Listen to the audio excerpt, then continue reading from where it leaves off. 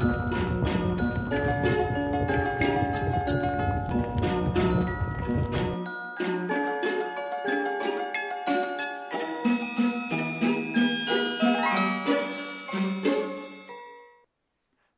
and welcome to the Python tutorial series.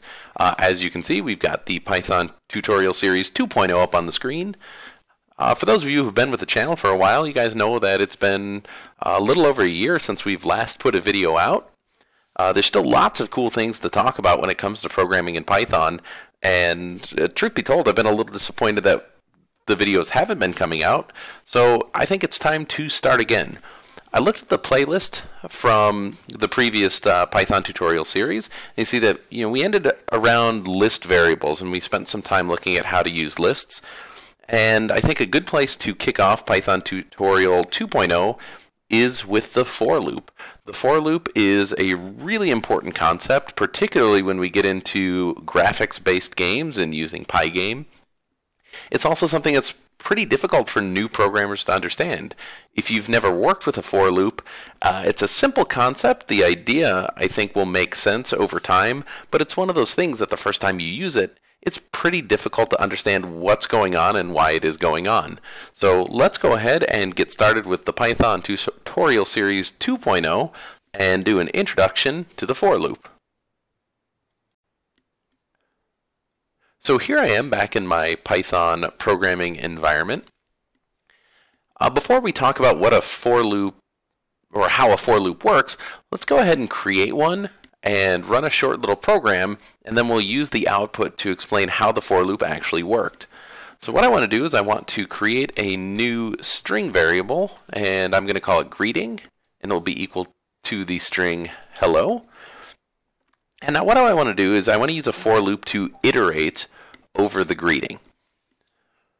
So I'm going to say for car, or char for character, in greeting. This will be a block of code, so I need my colon at the end, and I'm going to print the character variable. This is about as simple as a for loop is going to get, and you can see when I run this program, it prints the string hello down the screen. Let's head over to Microsoft Paint for a second and see exactly why it's doing what it's doing and why we're getting the output that we're getting. So here on the screen you have a graphical representation of what our program just did.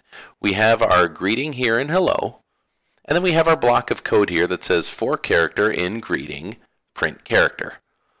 What the for loop does, it's going to iterate over our string. That is, it's going to pass through our string letter by letter, and each time it's going to substitute a letter in for this variable character. So for instance, what will happen is we're going to get the variable character in greeting. So we're going to access that greeting variable that we created. The first character in greeting is this H. So in our first pass, or our first iteration, character is going to get the value of H, and then when we print that variable, the variable character has a value of H. So on the screen, you saw we printed an H. What's going to happen in the for loop next is the for loop's going to check and see, have I reached the end of the string? Since the string since there's still data left in the string to iterate over, it's now going to pass through again. It says, okay, this time I'm going to assign this character variable a new value, and in this case, it's going to be the letter E.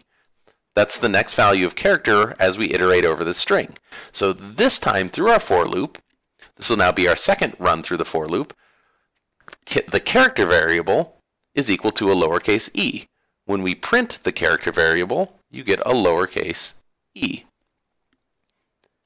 The for loop then comes back up to the top to see, do I have more data in that string? Is there still a value in the string that I can make character equal to? There is. It's a lowercase l. So on the third pass through our string, this character variable has a value of a lowercase l, and we print the lowercase l. is going to continue this iteration until it runs out of values in our string. So character is equal to another lowercase l. Character checks to see if it's at the end of the string. It's not. So it takes this lowercase o, assigns it to the variable character. It prints the o. It checks again. We have the exclamation point. The character is equal to exclamation point. We print the exclamation point right there. And now we're at the end of our string. It checks to see if there's another value here. There isn't. And so the for loop is over, and what will happen is it will go to check for the next line of code, which of course is the end of our program. Now that's a really long way to explain it, but that's exactly how a for loop is working. Each pass, or each iteration over our greeting variable here, over our string, is netting character, this variable right here, a different value. Each pass, character has a different value until we've exhausted all the values that it can be, and then we move to the end of our program. Now that we're back in our programming window, I can make like a slight change here to this for loop. Instead of saying for character, one of the most common things that you see in a for loop is the letter I. For I in greeting. If I were to run this right now, I would get an error. That's because I'm printing character, but there is no more character variable. That's because each iteration through the greeting, my variable is now I. So instead of printing the character, I'm going to print I, and you should see that we're going to get the exact same results as we did when we were printing characters. In fact, I can change this variable to anything I want. I can change it to banana, so for banana in greeting, which is completely nonsensical. As long as I'm printing banana, I'm going to get the exact same output. Of course, I want you to get in the habit of looking at the for loop as an I, so we're going to go back to for I in greeting. And we're going to change up our for loop a little bit. Instead of printing the value once, I'm going to print I twice. When I run this program, you see I get duplicates of every character in our string hello. That's because as I iterate over the string, the first pass, I is getting a value of the capital H, it's printing I, then it's printing I again, that's where we're getting the two H's from, and then it's going up to grab the next value, which is the lowercase e. At the end of my for loop, if I print this is the end, and run this program again, I'm getting two H's, two E's, all the L's, all the O's, the exclamation points, and then we're printing this is the end. And that's because this line of code won't execute until the for loop has iterated over the entire string. I could also pair this with a concept that we learned about earlier, the if statement. And instead of having simple print statements right here, I can say for I in greeting, if I is equal to a lowercase l, then print I found an L. Else print that's not an L. This will do the exact same thing in the for loop. It will grab a value for I, but in this case we're going to do a conditional check on each value of I. If the I is equal to a lowercase l, which of course we have two of here, it's going to execute the print statement, I found an L. If the value of I is not equal to a lowercase l, we're going to print that's not an L. And what we should end up with is two statements, that's not an L, two statements that we found an L, and then two statements that we didn't find an L. So let's run this and see what it ends up doing. And of course, that's exactly what we got. So each time through our string, we're picking up a new value for I. It's also important to note if you have a longer string, such as hello world, every character is going to, including the space right here, is going to be iterated over. If we go back to the way we had this set up earlier, for I in greeting, print I, and run this program again, you'll see that even the space becomes an iteration. And if I do my if check, if I equals a simple space like that, print this is a space,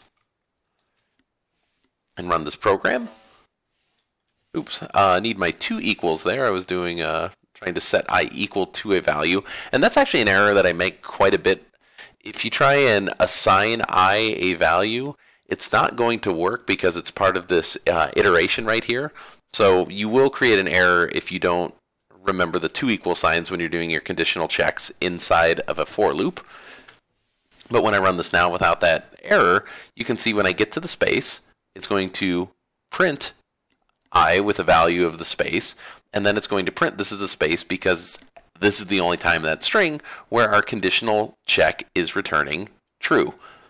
But it is important when you're iterating over a string to recognize that even a space is one iteration in your for loop. That's how for loops work, even in the most advanced cases.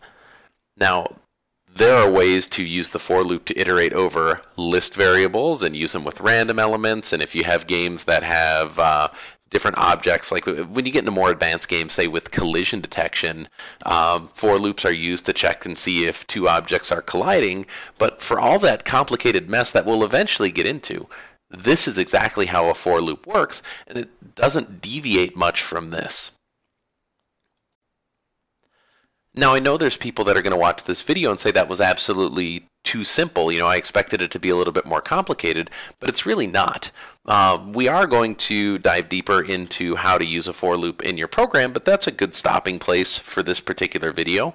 When we come back with the next episode in the Python 2.0 tutorial series, we're going to look at a new function called a range function that will allow you to use numbers in your for loop. One of the neat features of using the range function is you can set a loop that isn't infinite. You can set a loop that's going to run a fixed number of times. Say you want a block of code to run 10 and only 10 times. The for loop is how you're going to be able to do that.